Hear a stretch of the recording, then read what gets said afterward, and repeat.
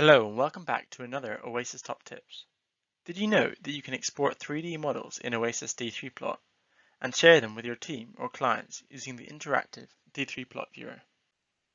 Today I'm really excited to show you the brand new D3PLOT Viewer, which allows you to share 3D model results with your team or clients in a way that they can interact with. You can access this on most modern browsers using the following URL. To start with though, we need to create a 3D model file or .glb file. So I'm going to open up D3PLOT with our Hyundai Accord model and show you how you can do this. Firstly, we want to choose what we actually want to show. It is a good idea to be selective about what you show, as this can help keep the file sizes down, making them easier to share, more responsive in the viewer. So in this case, I want to show just the displacements of the front of the car. So I'm going to blank off some of these parts and click reverse. And then I also want to turn on a contour plot. So I can do that with a CT, or I press F on my keyboard to give the shaded view, which I personally like. I've already turned on a relative displacement so that the front of the car will displace inwards rather than moving forwards with the animation. And then once I'm happy with my animation, I go to Images and 3D Viewer Exports.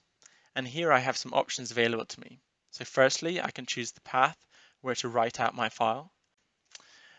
And then this option below allows you to toggle between compressed and uncompressed. By default, it's compressed, which will help keep the file sizes down.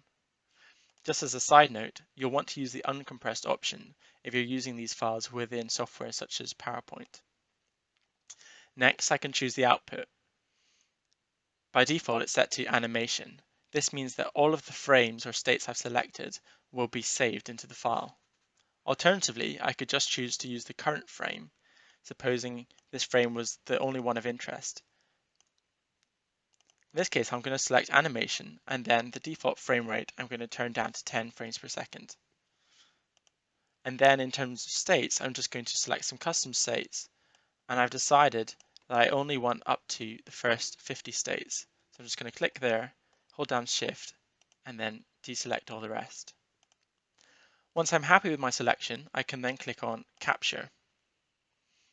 It's going to run through the animation and save all of the states out to that file.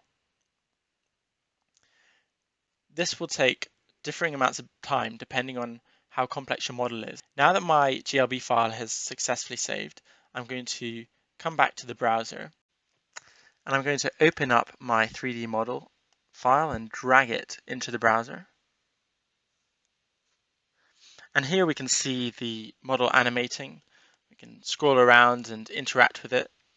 And just a couple of things to note. So the frame rate that I set as default is here, and I can change that if I'd like to.